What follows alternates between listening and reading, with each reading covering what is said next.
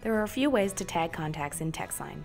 The most efficient way is to include tags in a contact list that you're importing via CSV.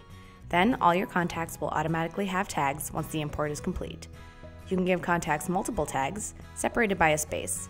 Since tags can't have spaces in them, you'll want to use an underscore or some other indicator for multi-word tags. If you're adding tags for a contact that already exists in your address book, you can select the conversation with the contact you'll be editing, then select the information icon to open the contact details tray, and add or edit tags there,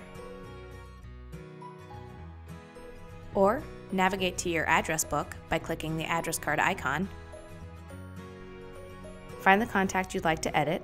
You can search by name or phone number, and select the edit icon. Make the changes you need to the tags, then select update.